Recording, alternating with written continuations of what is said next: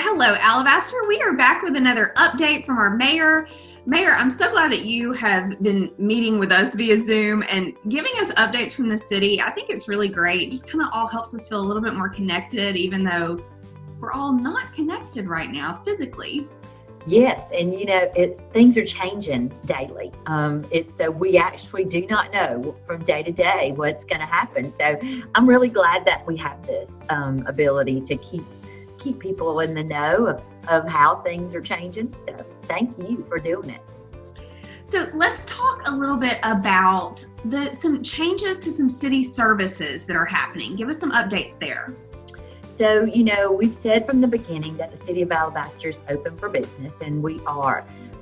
We've had to adjust the way that we do things. And so as this has gone along, we've had to make some priorities, really taking care of what we consider to be essential business.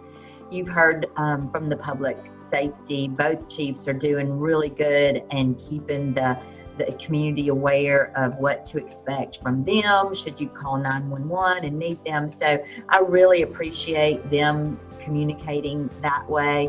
But we have other departments that are also considered essential. Our sewer and our sanitation departments are very essential. And so we want to thank those people for, continuing to show up and do what they need for those essential services. And so in talking to our public works director, we are really focusing on sanitation, the garbage, because believe it or not, with everybody at home, the tonnage has increased drastically. And so that's to be expected because our commuter community would probably be having lunch and dinner in other places. And so bringing home that garbage or having that garbage at home, it's starting to, really fill up the garbage trucks. And so we're just having to use all of our resources to make sure that we're keeping that up to date. We're having to make more trips to the landfill because we're filling up quicker. So we're really struggling to make sure that is taken care of. And I don't want to say struggle, but we put priority on that. So some of the projects, the concerns, potholes, some of the right-of-way cutting, those are less of a priority for us at this time. So we're going to get to them. That rotation may just take a little longer. And, we have to also please keep in mind that we are somewhat reduced in our workforce because we have either high-risk people who are not able to work, or we have people who are quarantined, or a reallocation of some of our resources to other places. So, I want people to be a little patient with us as you see maybe things that have been unaddressed. We're going to get to them. We're just trying to prioritize the things that we have to do right now.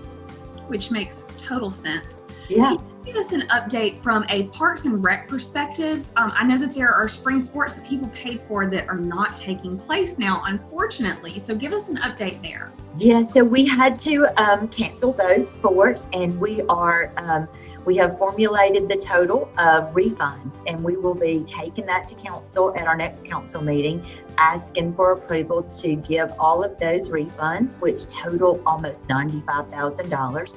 And so we're going to be refunding 100% of those registration fees, regardless of whether they practiced or got uniforms or anything like that. So it'll take probably from the time the council formally acts on that approval to pay that. We will probably take us about 30 to 45 days to get everybody the checks and things like that. The credit cards would be a little bit quicker, that turnaround. So in talking about Park and Rec sports, we have football and cheer coming up. And so that registration usually starts in April. And so we're talking to the league and kind of just getting a feel of how we alter those registration dates, because we don't want to proceed expecting one thing to happen and then have to do this refund process all over again. So we're kind of just keeping an eye on things and making sure that we don't move ahead too quickly, but we are having those discussions. So we'll be putting that out for those normal participants so that we'll keep them updated. Okay, so they can just stay tuned for that. But I think that's a great idea, because really until April 30th, there's just a lot that we don't know about Exactly. what's going to happen. Yeah. And Okay. it's changing daily. That's what's so interesting. Okay, can you talk a little bit about city finances, revenues, things like that? What are some changes happening there? Well, and I will say that it's so comforting, and it should be for our community, our local businesses, and our citizens, how much the government is doing to help with this very unexpected and unprecedented challenge. And so the state first announced that they were going to be waiving all the penalties for sales tax, and gave cities options whether they wanted to or not. It was up to the city.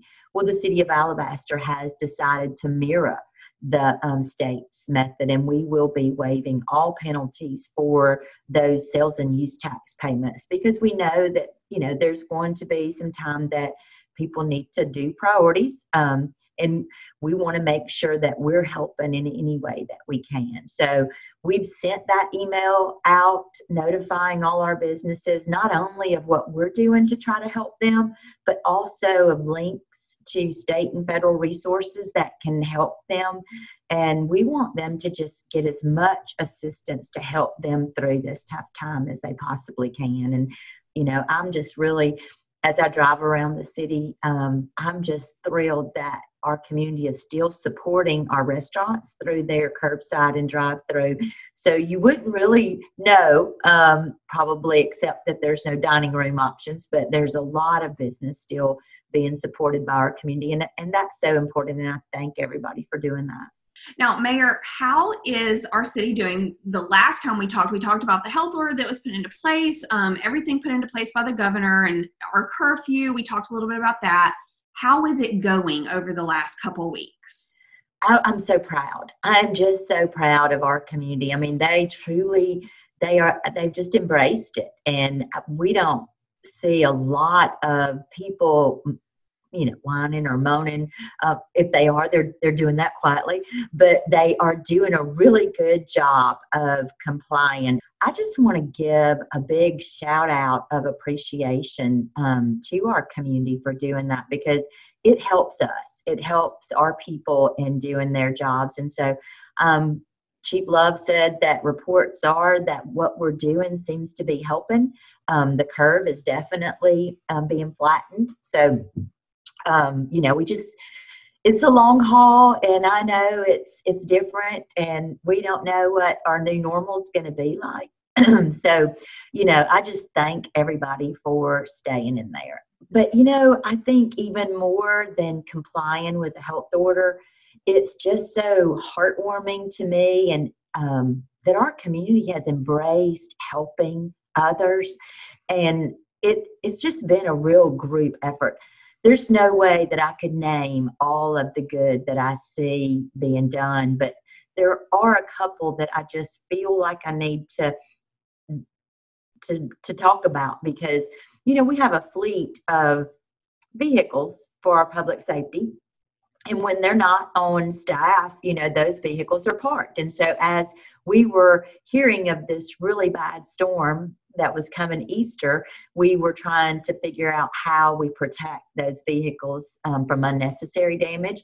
And Shelby was very kind to let us park a fleet of unused public safety vehicles in their parking deck to protect from the hail damage.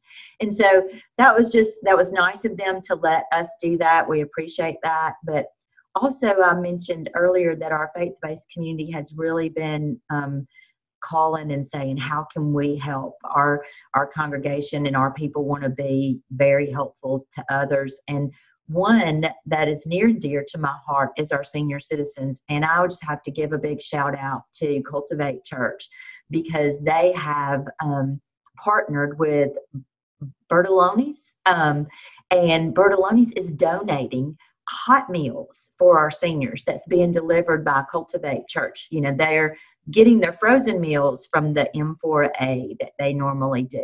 But Cultivate Church partnered with Bertoloni's to also deliver some hot meals. So those frozen meals, just to switch it up a little bit. But they're also going by buying prescriptions, getting their prescriptions, picking up things to keep those seniors from having to get out and be exposed. And so, I just appreciate all of them.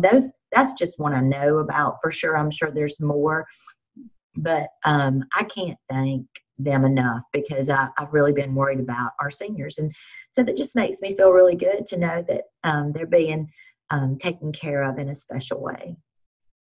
It truly is heartwarming to see, even in the midst of all the uncertainty, to see everyone coming together, doing things for each other, and just slowing down the pace to look at somebody else and to see someone else and see what they're going through has been incredible. So, and also I really want us to touch on the people on the front lines here. With a hospital being in our city, Shelby Baptist, we need to give a huge shout out to these doctors and nurses who are putting their lives and their families on the line to help others.